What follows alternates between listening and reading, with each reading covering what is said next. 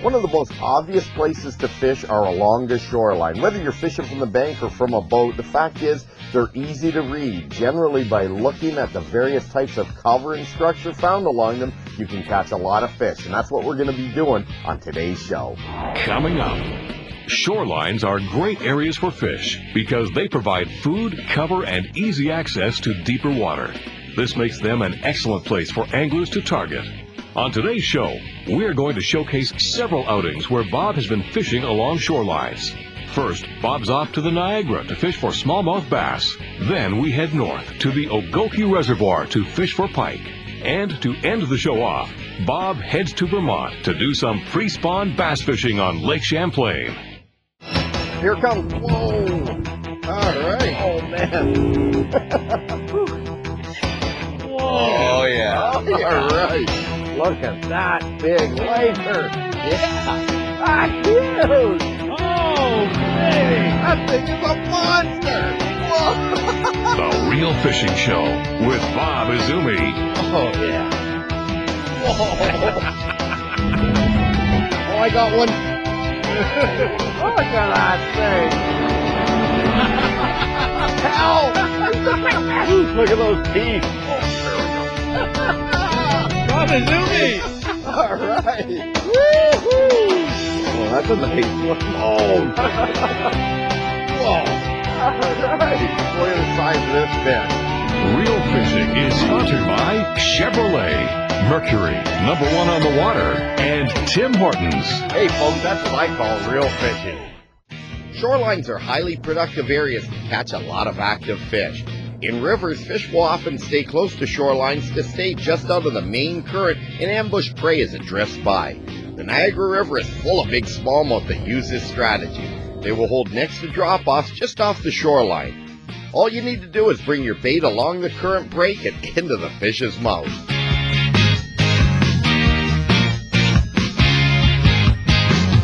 There we go. Oh, yeah. Look at this. Oh, nice one. Fish. All righty. There we go. That's a good old Niagara River smallmouth. Oh, he just spit up a bait fish down there. Whoa, baby. That's a nice little slab right there. Oh. Oh.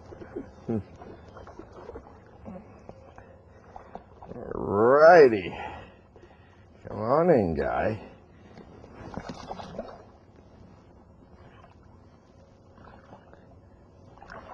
All right. That's a fatty. That's a Niagara River smallmouth there. Hey, folks, glad you could join me. I'm here with Jeff Broder from Navionics. He came up from Cape Cod, do a little fishing with me, and So we're here. So we're here. My first time here. Beautiful piece of water. All right. Well, that's a good smallmouth right there to start the day off. We're just above Niagara Falls, fishing, just a break.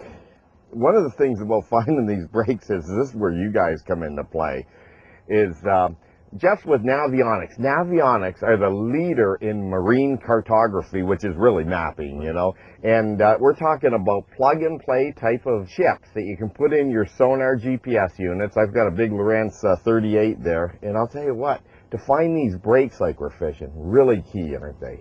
Well, if I was fishing this, and I have no idea what's around here, but, you can see fairly clearly on the screen that there's a substantial break there, and that seems to be where the fish are suspending. And this is the Canadian side of the river, and the same detail we have on the U.S. side, too, for our U.S. customers. Well, I've got on today East Great Lakes, which take in a lot of area. We're obviously fishing in the river here, but when I'm out on Lake Erie, for instance, I'm using my charting where I'll go right on some of these little subtle fingers and humps way offshore. In the early years, you know what we used to do? Spend a lot of gas. Drive back and forth. Oh, crisscross. And sometimes I remember one time looking for a small hump, I spent 4.5 hours to locate it in a tournament before GPS was around.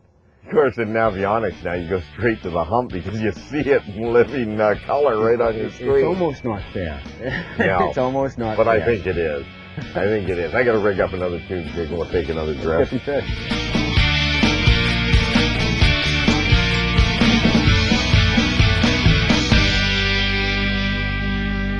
Oh, baby. Baby? Oh, baby. Come on in. Another good one. Yeah. Alrighty. You know, funny, the river fish are usually skinnier than this. Like the fish on Lake Erie, obviously, that are down the way are really fat, where this one here's a pretty fat fish. Yeah, you mentioned that the river fish tend to be skinnier, where the slow water fish have a wider profile. All right. That's not a bad little smallmouth right there. All right. See you later, guy. Okay. And you can see here, we're just doing drifts, and you can see the contour lines of this shore, and we're on the outside contour line where it drops off into, 16 feet of water. And of course, Jeff, you're feeling those rocks down there, aren't you? Yeah. But we're just fishing pretty tight to shore, working the contour lines. Last time I was here, which was, I don't know, maybe a month ago, I was all these green drifts, but today I've gone with a blue, so I can see exactly where I've gone. So what we're going to do now is we're going to go right back up again, take another drift through there, and we'll drift right in between both drifts and cover the water. Sounds like a plan. Yeah. There's more Niagara shoreline fishing coming up. Just a little guy. Shorelines can be great fish attracting areas because of the diverse habitat. You can often find weeds, rocks, overhanging trees, submerged wood, and docks all within a small area along shorelines. Not only do these provide cover for bass and other sport fish, but they are also home to a wide variety of bait fish, insects, and crustaceans. Later in the year, when fish seek the cool temperatures of deeper water, they still return to shorelines to feed, making them especially good locations to target actively feeding fish. And best of all, you don't always need a boat.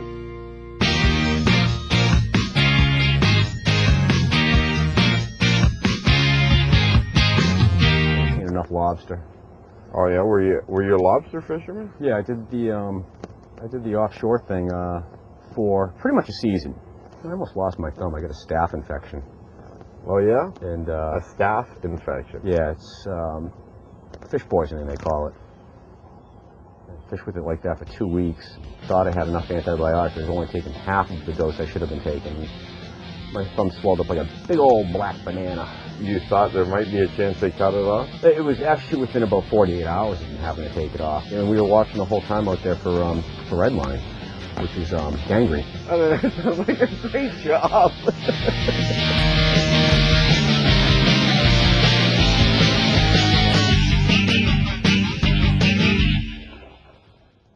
Just a little guy.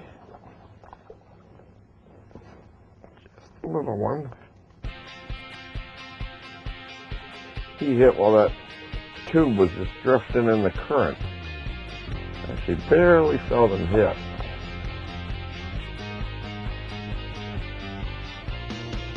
It was not a hard hit. That's one of the things too, is just feather your trolling motor when you're drifting in the current like this. And what you want to do is just sort of bounce that jig along the bottom, along the rocks and stuff. But be prepared, you are going to lose a lot of terminal tackle.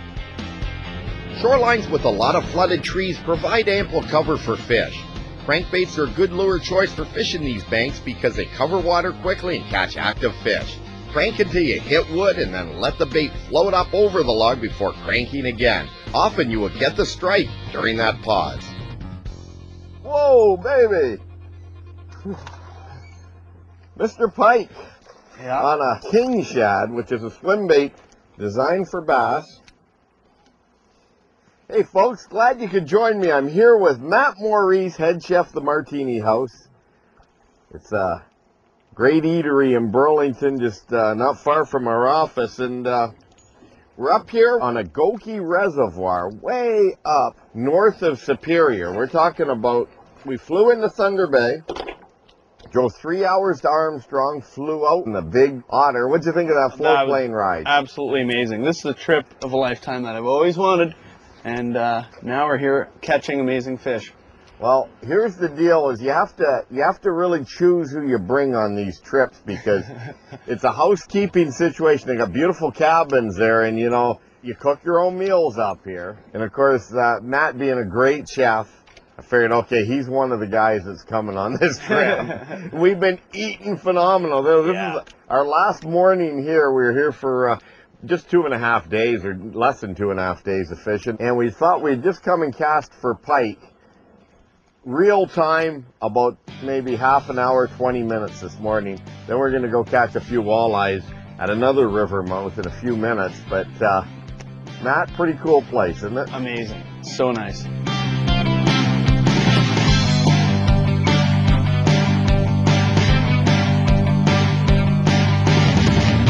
All right. Oh, Lost him? just missed it. It just missed it, or you missed it? I did not set the hook in it properly. Okay. Come on, Matt. We got to get you out fishing more. We're just trying to put them on a fish before the float plane comes together. Oh, we'd had no problems doing that all day. I think the last time I saw him sweat like this, other than in the kitchen, was at the... Oh, he's got one! Was at the spring fishing show. Oh, don't lift it in. That's too light a line. Here, I'll grab them for you. Was at the spring fishing show when we had the cook-off. You remember that? Yeah, of course. Just let a little line out there. There you go. Got to use that rod instead of the line. Here we go. Okay. Now this crankbait you're using, that could very well be the first pike ever caught on this crankbait. It's brand new, and it's pretty cool. It's balsa wood. It's a deep diving crankbait. And chartreuse is a great color, of course. And this is a design for bass, but a great crankbait for pike. It's got the lip. This is circuit board that they use for the computers, and dives down pretty good depth. And well, throw it out there, see if you can get another one. No pressure at all, Bob. Stay tuned for more shoreline fishing at Ogoki Reservoir. And then it's off to Lake Champlain. All right. Let's take a look down under with this week's Fish Eye View, sponsored by Mercury, #1 on the water. It's pretty much common knowledge that every lake and river has at least one glory hole attached to it, places where game fish are found consistently and in numbers. Understandably, most are well documented and heavily fished. Some reach the status of local legend. Because fish are predictable in behavior, they're relatively easy to find. Smallmouth bass, on the other hand, can fool you. Due to the stereotyped image of smallmouth and rocks, most anglers head there. The same is true of shoreline features like fallen trees. In both cases, be prepared to deal with pressured fish. Virtually bypassed by anglers, some of the very best smallmouth structure is weed beds. Cabbage, coontail, and pencil reed, indeed any type, will draw and hold fish. The outer edge is a good starting point, but it's mostly one here and one there. To find concentrations of fish, you have to expand your search and dig deeper. In large weed beds, look for open pockets. Then spot cast to these from a distance. A jig in soft plastic is ideal for the purpose, but remember to make repeated presentations to effect a proper survey. Plastic worms and suspending crankbaits will also do the job. Not all weed pockets will hold fish, but when you find the right one, you'll have a smallmouth bonanza all to yourself.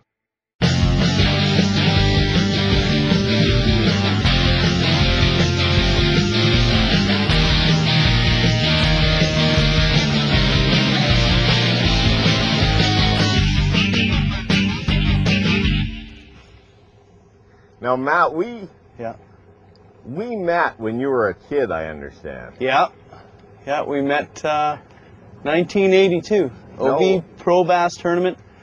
You and Wayne had fish on. Where was that at? That would have been Georgian Bay.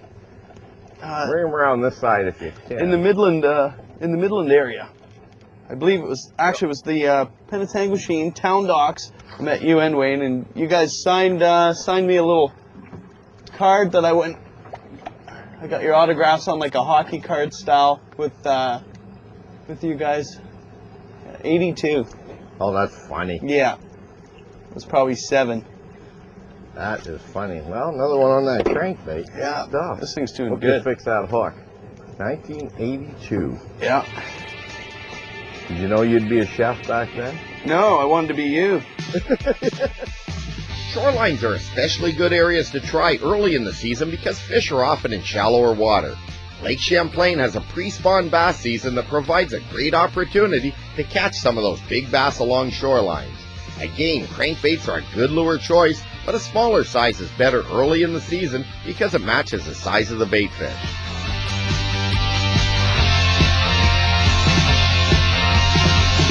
There he is. Got him? Yeah, he hit it 3 times. No before way. Yeah, the rod's loaded up pretty good. Oh yeah. Nice one. He hit it 3 times? 3 times. Whack, and then a pause, and then a whack, and a pause, and then finally on the 3rd time I hooked him. Oh, yeah. Thank you. I felt him thump it the first time, so I paused the retrieve. I think, Oh, yeah. I think got mine's another bigger. Yeah, he was persistent. He came back for it. That's a nice fish.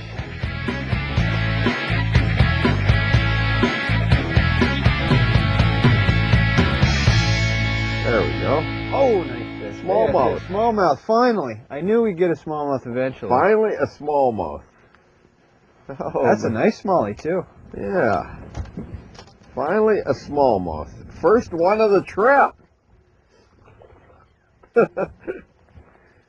That's the great thing about fishing Champlain this time of year. You can never know what you're going to come up with. It could either be a smallmouth or a largemouth. Right in the same spot. There we are. It's a nice little smallie. All right. That's what a lot of people associate Lake Champlain with, is the wonderful smallmouth fishing, but you know, the largemouth fishing, so that's almost equal in terms of being phenomenal, isn't it? Yeah, northern Champlain certainly is known more for the smallmouth fishing and the southern part of the lake for the largemouth fishing, but this time of year down here in the southern end, like I said, you can cast your lure around these rocky points in the spring and never know whether you're going to come up with a smallie or a largemouth. We've got more Lake Champlain shoreline fishing coming up after the break. Doubleheader on smallies. Smallies. This tip of the week is sponsored by Coleman.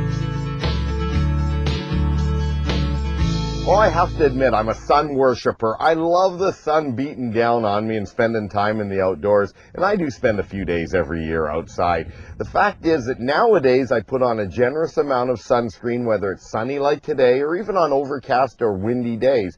You can get burnt, even windburn, on some of those days that you think the sun's not even hitting you. But now let's talk about a different type of sunscreen. Let's talk about clothing. For a number of years now, the folks at Columbia Sportswear have come out with clothing, in fact, over 220 different styles of clothing that'll protect you from the sun. We're talking about those harmful UV rays that can hit you. Columbia is the first global apparel producer to earn the seal of recommendation. One of the cool things that they have ratings on their tags that'll say 15 UPF all the way up to 50 UPF.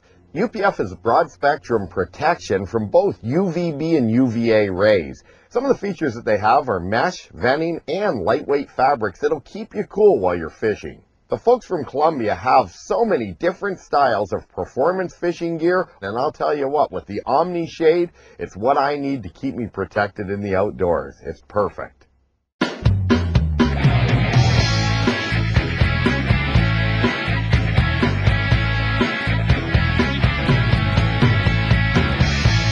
Oh, there we go. What do you got? On the pause. Something decent. Not Oh, too I got bad. one too. Oh, it's our first double header. What do we got? I think I got a smallmouth. I got a smallmouth. Isn't that funny? Doubleheader on smallies. Smallies. All right. Oh, mine's buried in the trebles here.